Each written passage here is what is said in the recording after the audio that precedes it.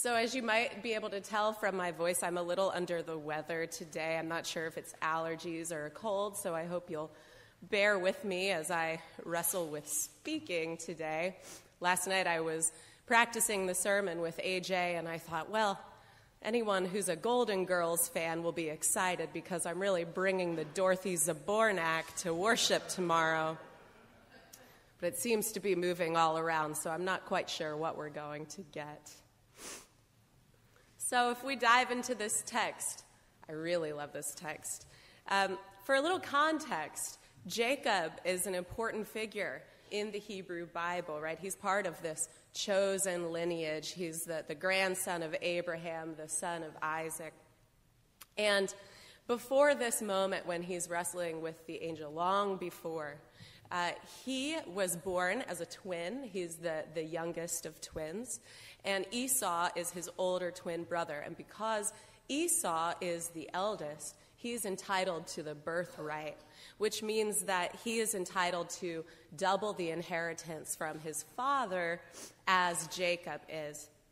And when they're kids, at some point, Jacob is in the tent making some stew for dinner, and Esau comes in from a day out hunting, and he's famished, and as many of us are wont to do when we have low blood sugar, Esau makes a very poor decision, and that's that he sells his birthright to Jacob for a bowl of this stew because he's just so hungry.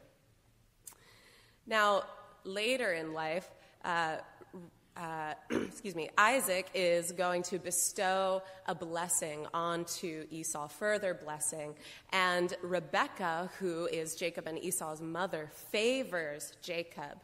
And so Rebekah conspires with Jacob to trick Isaac, who's gone nearly blind, into bestowing the blessing on Jacob instead of Esau.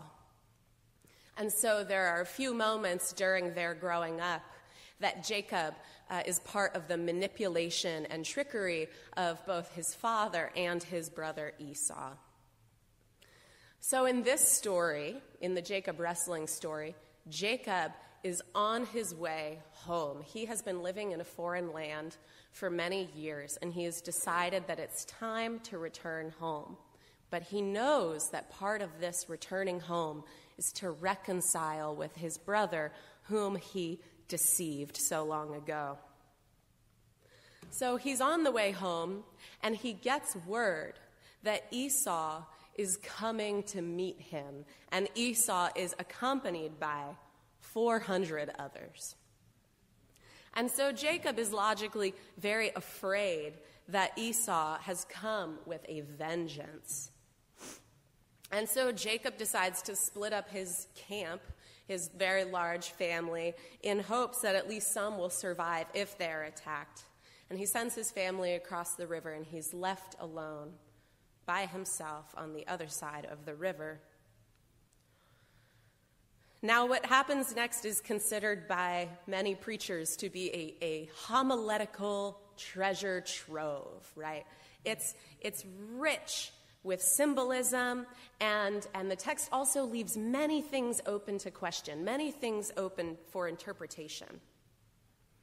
Last Monday, I met with a few people from the congregation for this monthly drama and creative play night that we've been doing, and we dove into this text, and this really rich discussion emerged around it, and we also sat with some colored pencils and crayons and drew images and stories and ideas, things that came up for us out of this text of Jacob wrestling.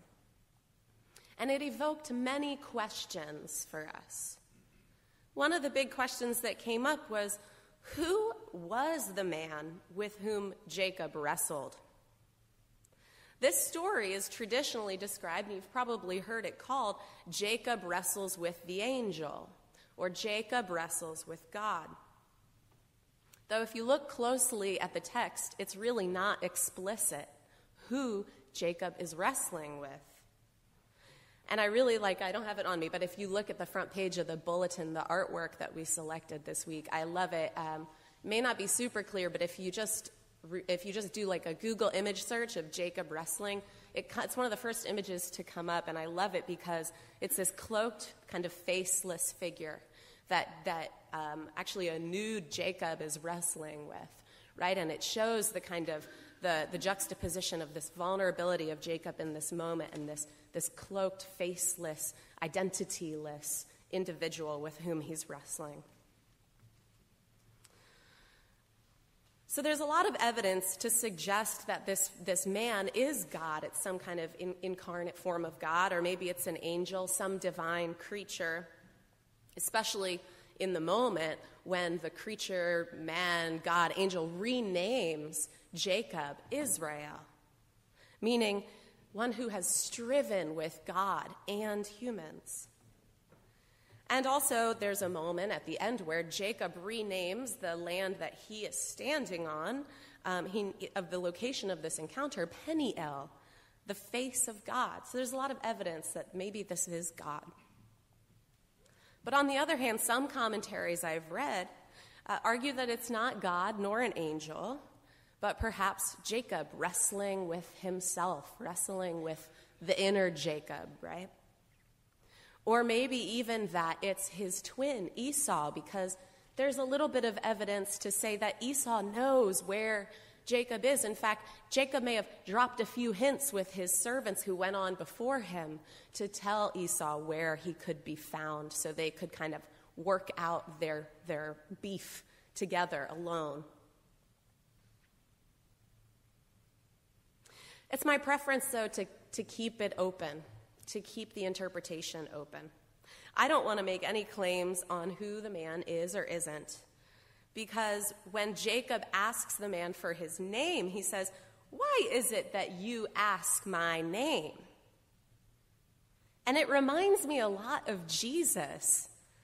Several times throughout the New Testament, when people are trying to figure out just who or what Jesus is, and he responds, "Who do you say I am?" Perhaps these moments in Scripture are better left to become precisely what we need for them to be in the moment. Regardless who the man is, the story, I think, embodies the age-old archetypal struggle between the human and the divine, and that the wrestling itself represents the coming together, the point of intersection, the moment of collision between the two. That much is clear to me. Something divine is present in this story. Something divine is happening, and it is happening to a man who cheated his brother, and it's happening on his journey of reconciliation. And it is happening at night. It is happening at night, and the strange man is expressing some urgency about being gone by the time the morning comes around. "Let me go, for the day is breaking," he says. Whatever divine thing is ordained to happen in this story must happen in the darkness. Now, when we use the word darkness or dark, we often use it to mean evil or bad. I've been hearing it a lot lately, especially with reference to our current political season. Dark times. There's so much darkness in the world right now. His or her policies or history or practices are just dark. But texts like this text, the Jacob wrestling text, they challenge that notion that darkness is bad or evil. They challenge that notion in that the divine meeting happens in the darkness, and it cannot happen after daybreak. It's important to me for two reasons to reframe our notions about darkness. The biggest reason is that notions of dark equaling bad and consequently light equaling good have both supported and created the racist framework and system that we are all embedded in. When we do not honor and celebrate darkness, we unconsciously teach our children to avoid brown and black crayons.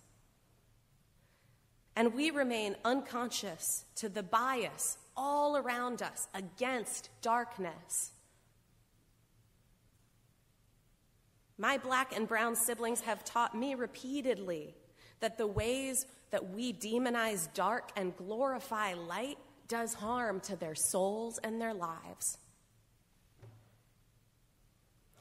Now, the second reason we might reframe our notions of darkness is that when we vilify darkness, we miss out on all that it has to teach us, show us, offer us.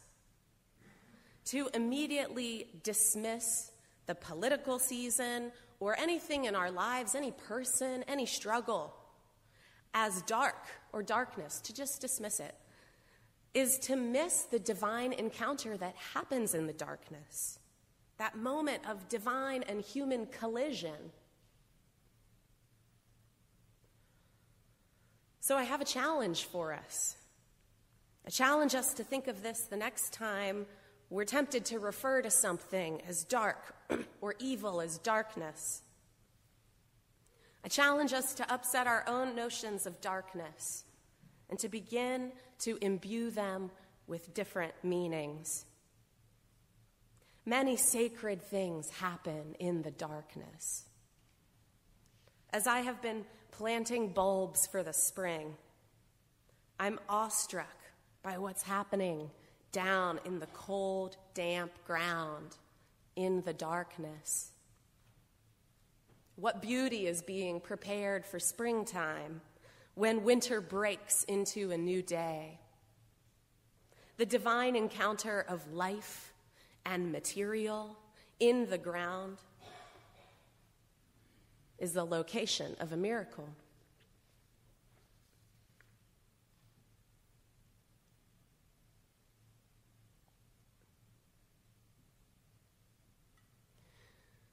When our civil discourse seems to be anything but civil,